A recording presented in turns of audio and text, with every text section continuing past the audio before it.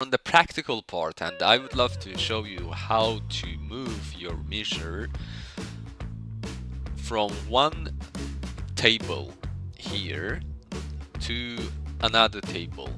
Let's say you have accidentally created the measure in the products table, under the products table, which is the total sales, but it had to be under the sales table.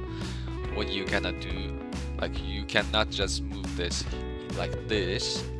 So if you have ever solved this problem here but you don't know how to move that, and there is a very straightforward application of that.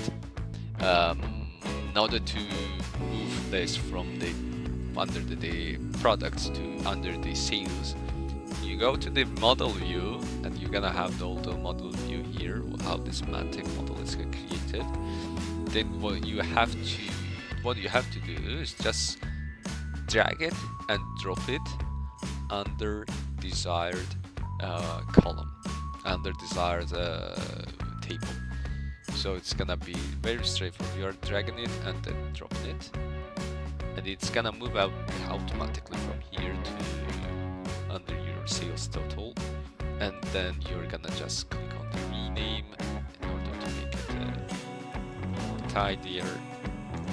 It's gonna be in the like total name sales, and you're gonna see in the beginning your measures.